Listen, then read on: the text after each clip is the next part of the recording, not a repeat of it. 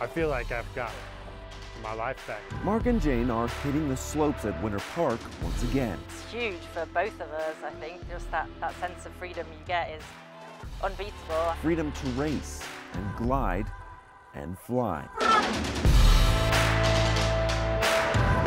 It feels free to be out here and breathing the fresh air and getting to go real fast down a mountain. Is nothing better than that. Just a month ago, this reality was uncertain. It definitely was one of the lowest lows. Their car with their customized monoskis inside was stolen. We were pretty worried that we weren't going to get to ski. The specialized skis cost $15,000 each and months of work. If you have to buy this whole setup all at once, it's just a crazy amount of money, and that we were not in a position to do that. Stuck at the base of the mountain, unable to ski, unable to teach at the National Sports Center for the Disabled. They know how much we love volunteering, and it's such a tight community up here. But Denver 7 viewers were not about to let them sit out the rest of the season, raising more than $20,000 on Denver 7 Gives to replace the stolen gear. We definitely would not have been able to come up with this. And the adaptive community too. Companies Dine Access and Enabling Technologies clearing their schedules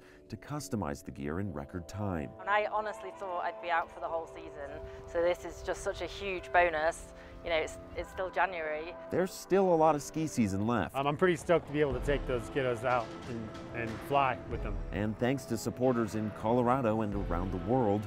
We just can't thank you guys enough. I mean, all of you. Every single one of you. Mark and Jane are free to roam the mountains once again. We're back. Sloan Dickey, It's awesome. Denver 7.